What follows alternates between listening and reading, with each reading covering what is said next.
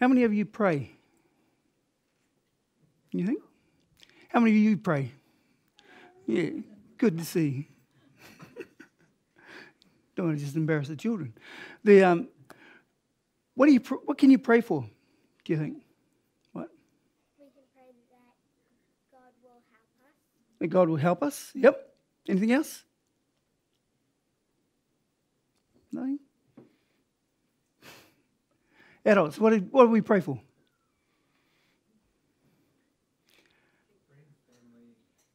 Friends and family, yep. Praise God. Hoping that parents don't ask for the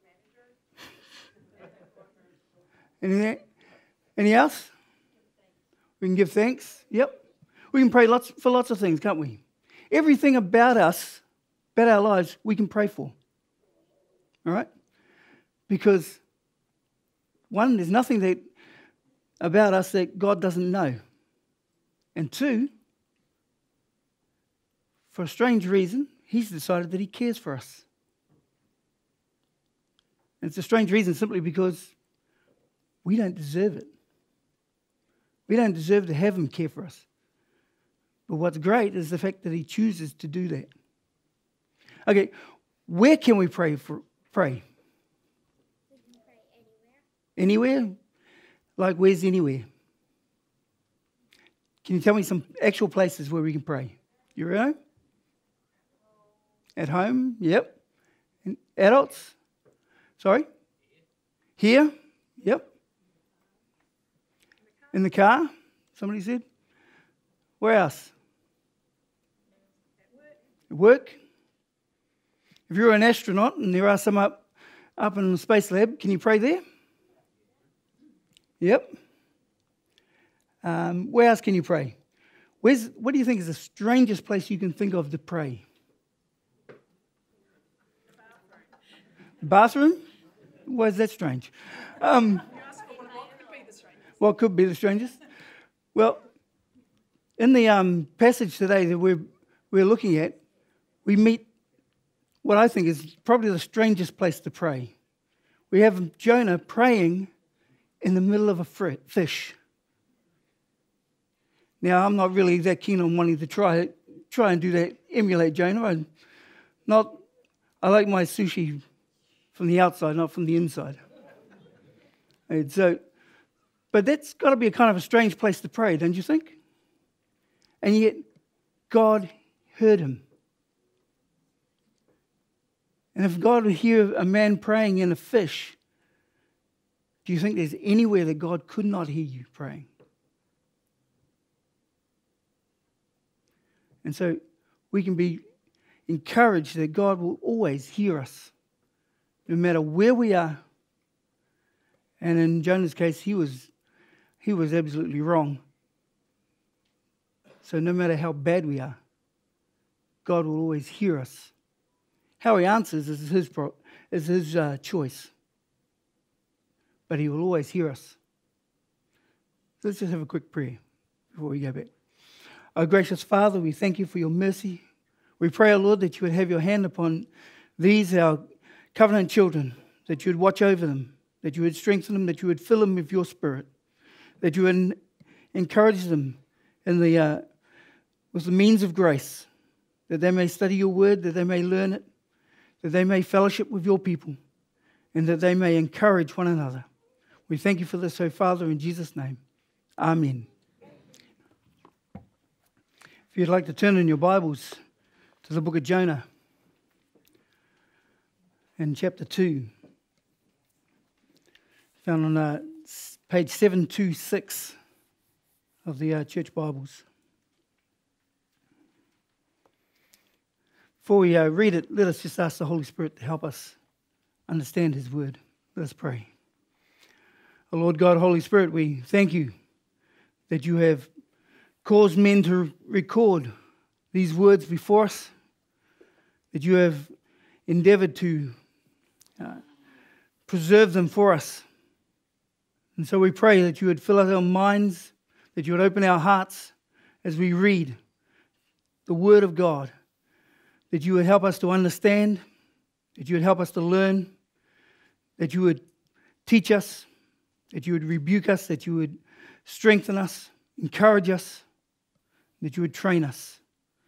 That as we read and as we put this word into practice, that we may become more and more like the Lord Jesus, who lived the word of God here on earth. We thank you for this. In Jesus' name, amen. Jonah chapter 2, from verse 1, reading from the ESV. Then Jonah prayed to the Lord his God from the belly of the fish, saying, I called out to the Lord out of my distress, and he answered me. Out of the belly of Sheol I cried, and you heard my voice. For you cast me into the deep, into the heart of the seas, and the flood surrounded me. All your waves and your billows passed over me.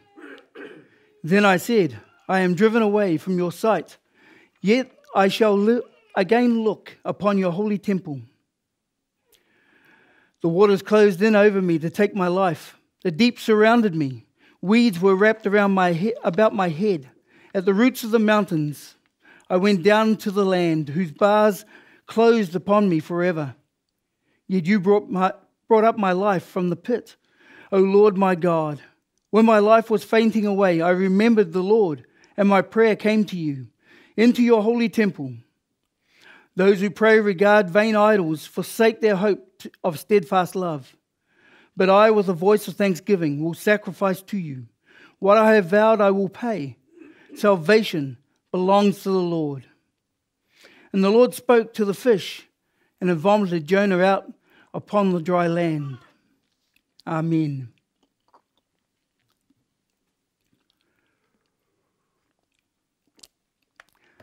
Most people limit the story of Jonah to the big fish. You just look at most children's books about Jonah. Many of the titles are Jonah and the big fish or Jonah and the whale. Ask people about Jonah and most times they just mention the fish. Yet the story of Jonah is not about the fish, not about the size of it or what kind it might be or how could he possibly have been swallowed up and still breathing for 3 days. All those sort of wonderful questions that we like to ask. But it's not important for the story. The fish is just mentioned.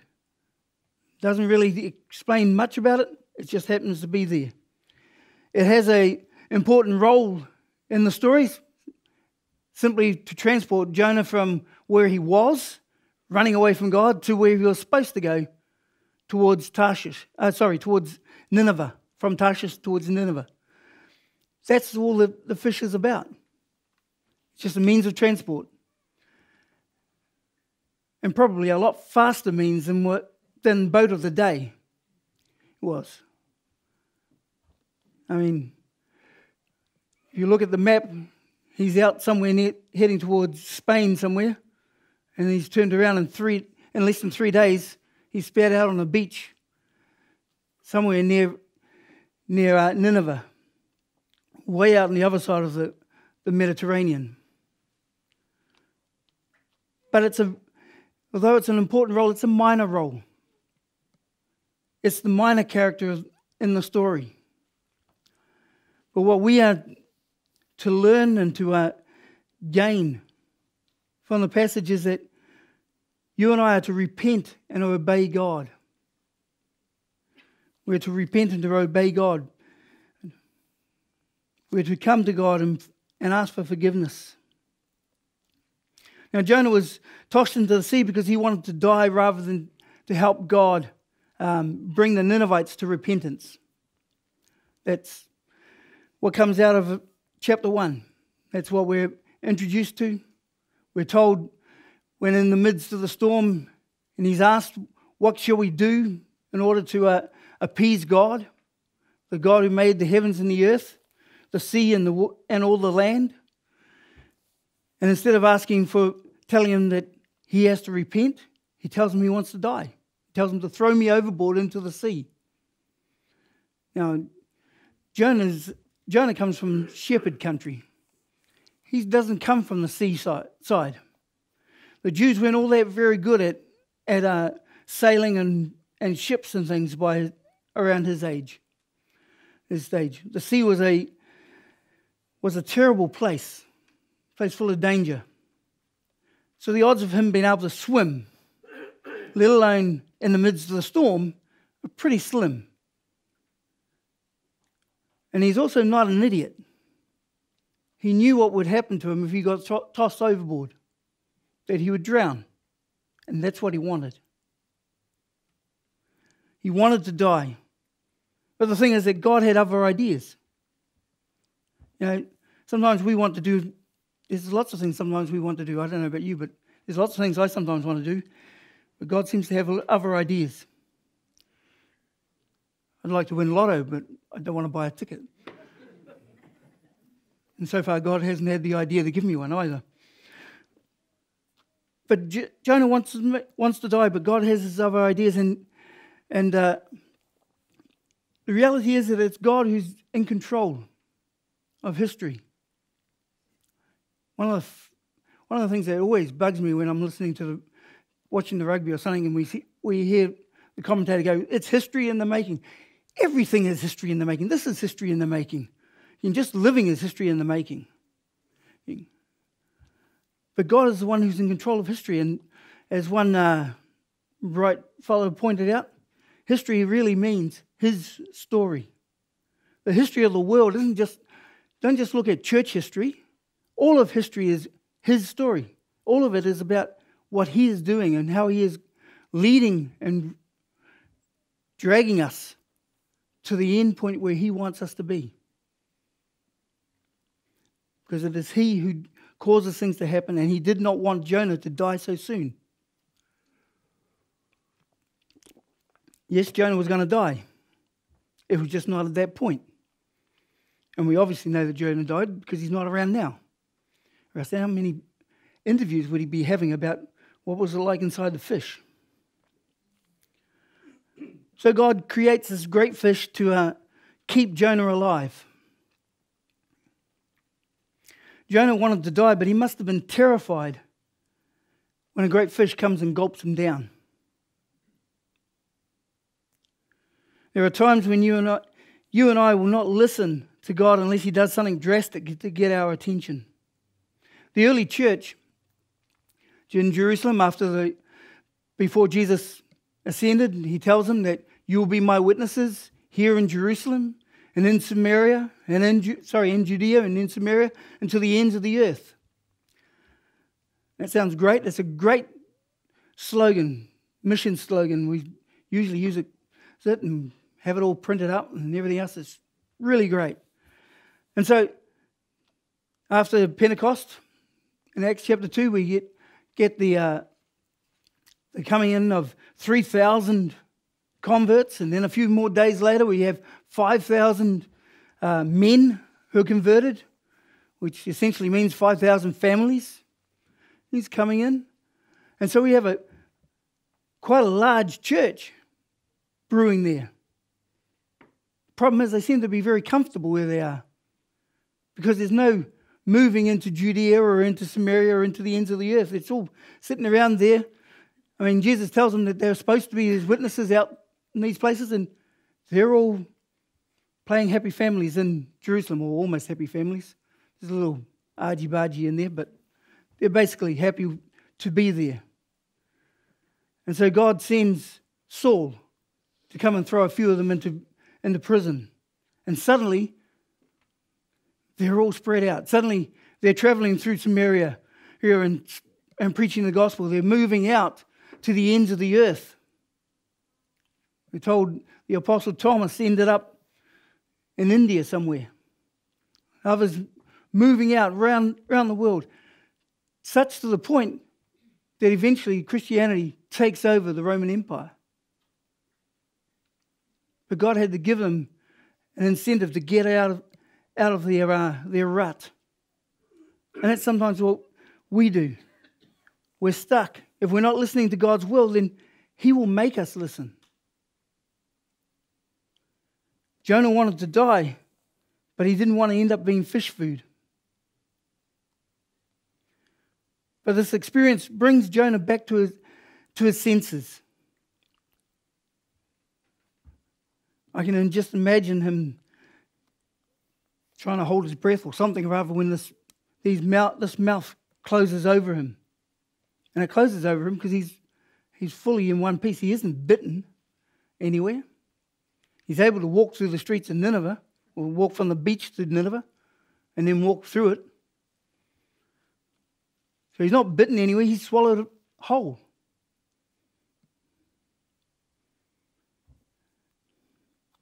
And so when he discovers that he's still alive, and if you want to debate the science of that, go ahead.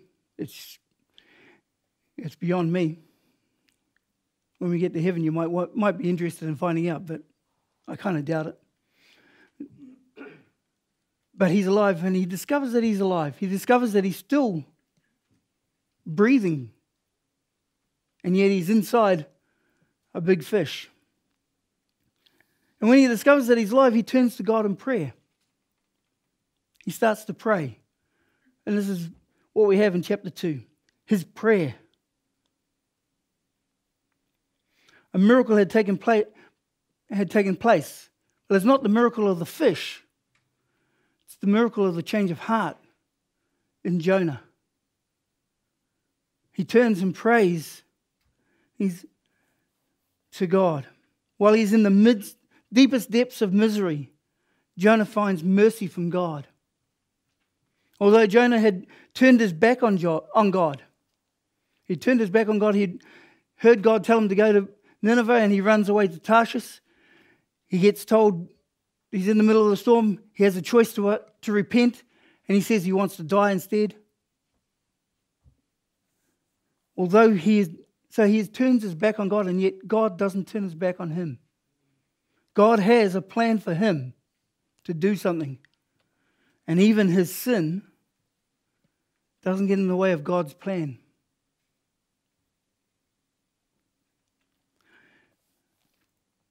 And so we have this prayer. And in this prayer, Jonah teaches us 4 things about prayer. Things that we should emulate. It's a good prayer for you and I to use as a model, especially for those times when we're in times of trouble, and especially those times when we're in trouble because of our own bad choices, of our own bad decisions, of our own disobedience.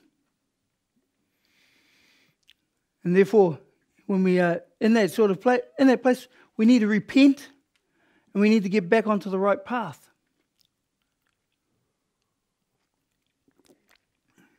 One of the first thing we find as we look through this prayer, we find that Jonah is brutally honest.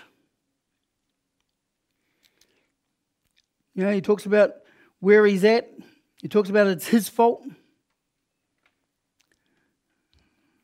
And yet, he's honest in saying that salvation belongs to the Lord. It's unfortunate, but you and I aren't always honest in our prayers.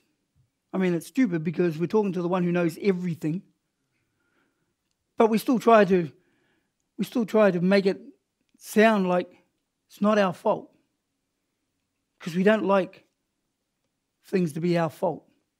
We don't like to be the one who's to blame. And therefore we come to God in prayer asking him to bless us, not realizing that he is withholding his blessing because of our unconfessed sin. Sometimes you might want to complain to God that you are suffering unjustly, when in fact God has placed you in a position of suffering so that you may be encouraged to come to him in repentance. It is important to be honest in our prayers. As I said, after all, God knows everything about you. He knows your every thought, even the times when you are deluding yourself. He knows you like no one else does. And you cannot hide anything from him. So why bother? Why don't we just be honest to him?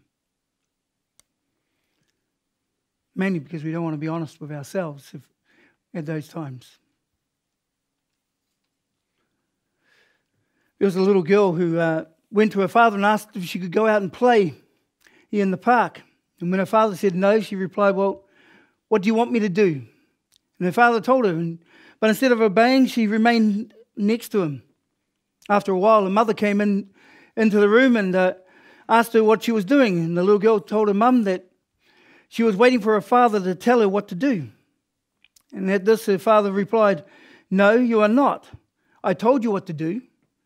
You're actually waiting to see if you can get me to change my mind." And it's unfortunate, but many of our prayers are actually attempts to get God to change his mind.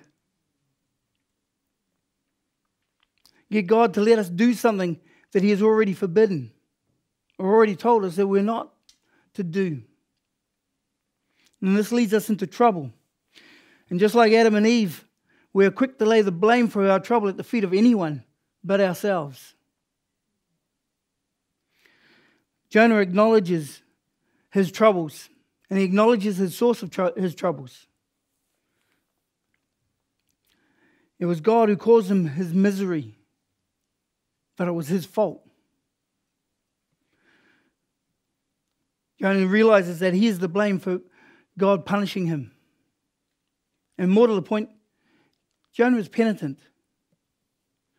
That is, he is prepared to confess his sin and to be genuinely sorrowful for his disobedience.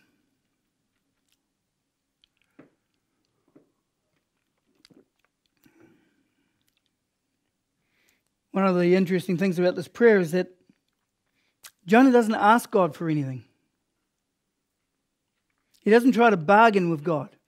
There's no idea here of Jonah saying to God, "Well, oh God, if you get me out of this mess, I'll be a good boy. I will do what you want me to do. I will go to church 7 days a week. I will, whatever bargain you want to make with God." You know, it's usually you see good examples of that sort of prayer on TV shows and things where the hero or whatever prays that if God will get me out of this, then I will do X, Y. I'll donate half my pay or whatever it is that they want to bargain. But our God doesn't bargain.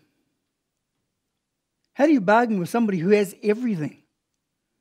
I mean, there's nothing, don't let us fool ourselves, there is nothing you and I can give him that he hasn't already got. You say, "Oh, well, if you get me out of this trouble, I will worship you." Well, for you, he's got millions and billions of other people who could worship him. He don't need you. He doesn't need me. He doesn't need us. What bargains do you think you could make with somebody who already has everything? And yet we try to do that. We still try to do it. But Jonah, to his credit, doesn't. Jonah asked God for nothing except forgiveness because he knew he deserved all that he got and more besides. The third characteristic of Jonah's prayer is that for you and I to copy is that of thanksgiving. Here is Jonah in the belly of a huge fish giving thanks. Now, I was tempted when I realized this, I was tempted to think that he was a bit nuts. I mean, he's stuck in the middle of a fish. He knows nowhere where he's going. And, some commentators have postulated that the intestinal juices of the thing are actually eating his skin, which could be an explanation why he's so successful when he gets into Nineveh and starts preaching, because he looks so terrible. May or may not. It's just a speculation. But what we do know is he's stuck in the fish. He doesn't know which way is north or which way is south or where he's going. He doesn't know if he's going to make it or how long he's going to be in there for. And yet, he gives thanks. In the midst of his trouble, in the midst of his of his circumstances, he is able to be thankful despite his circumstances. He's able to be thankful because he has found the grace of God again. He has found that God is gracious to him. That God has not let him die in his rebellion. You know, just like Adam and Eve when they were kicked out of the garden, God stops them from living forever in their rebellion because he keeps them out of the garden with the seraphims and the flashing sword. Not to punish them, but to keep them from their own troubles. And this is what Jonah is thankful for. But what do you and I give thanks to God for? Do you give thanks for your health? It's good to do. For your wealth? Yeah, it's good to do. But how much do you give thanks to God? How much do you really appreciate the grace of God in your life? You know, there's a trite saying, which is true. It says, God is good all the time God is good. And it's true. But when we're suffering, when we're hurting, we don't think he's being good. We like thinking of blessings as being things that are what we like is nice. You know, things that we like, that's what a blessing is. And things that we don't like, well, that's when God's cursing us. Actually, the reverse is more likely to be true. And when times are going well, it's when God's judging us to see if we will be faithful to him. I mean, times were going well for the church in Jerusalem, but they weren't doing the job they were supposed to be doing. They weren't moving out into Judea and to Samaria, and so God brings a little persecution to them. And it made them very uncomfortable. And they got on with the job. But do we really appreciate the grace of God in our life? You know, many of us have aches and pains and heartaches and things. And yet, do we appreciate that God is still with us? Finally, the last characteristic of Jonah's prayer is that you and I are to acknowledge, to make an acknowledgement of sacrifice and to making of vows. This involves realization that all sins must be covered by the sacrifice of an innocent party. And for us as Christians, it's simple. We look back to Christ. He's the innocent party who has made sacrifice for our sins. Somebody has to pay for forgiveness. And you and I can't. Because we're not innocent. And we're not eternal.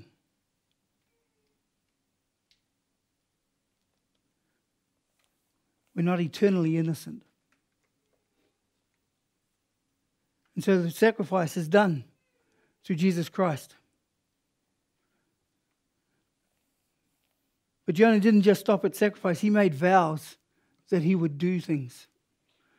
Not so that God would help him out, but because God loved him, because God was his God, because he was grateful for what God has done for him. Not a bargain. Not bargaining to try and fix up his problems or his mistakes, but simply because God is God and we are his people. So we acknowledge that we are unworthy, but we are to also acknowledge that we have a personal commitment for God that we express as a vow. That as we commit ourselves to being obedient to God, promising to do the very things that we had previously disobeyed. As I said, this is no way like making a deal. As I said, Jonah is not saying, if you get me out of this, I will follow you all the rest of the days of my life. He's saying, I will follow you all the days of my life, however long that is. Because you care for me, because you are my God, because you are the one whom I must follow.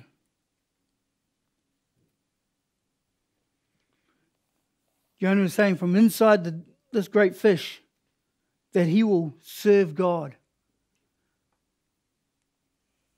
not knowing whether that's it.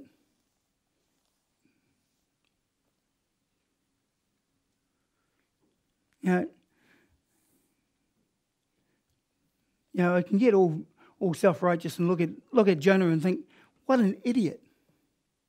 All he had to do was go to Nineveh, and he would have missed out on all of this trouble. He would have missed out on shipwreck, well, almost a shipwreck, the great storm. He would have missed out on being swallowed by a fish. And that's me being self-righteous. But me being honest, I can't point the finger at him. Because how many times do you and I act as though we know more than God? How many times do we decide that our wisdom is more important than his wisdom? What are your prayers like? No matter whether your prayers are regular or emergency prayers, you ought to have these characteristics in them. Your prayer ought to be honest. Because if you can't be honest with God, who could you be honest with? It ought to be penitent. It is acknowledging that you do not deserve any good deeds from God. I mean, there's nothing that we can have that we deserve. And if we're in that position, then everything we've got ought to make us thankful, ought to make us full of thanksgiving, ought to be making us burst out with thankfulness that God even bothers to listen, let alone bothers to bless us.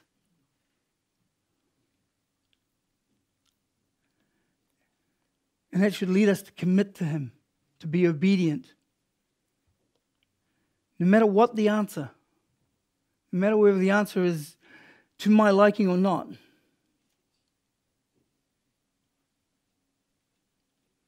We ought to be committed to being obedient to him. And committing to ask for forgiveness as soon as we aren't.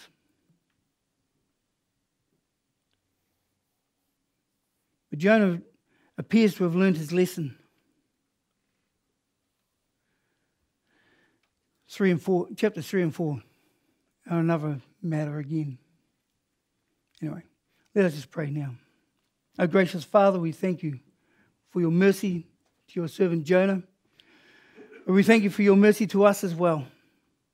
We thank you for that you pour out your grace upon us, that you fill us with your knowledge of you. Help us, O Lord. Fill us with your Spirit that we may seek to live lives that are worthy of the calling to which you have called us. And that we may speak to you in honesty, that we may speak to you in faith, and that we may, O Lord, commit regularly ourselves to you, to obedience to you, because we love you and because we are grateful to you. We thank you for this, O Father, in Jesus' name. Amen.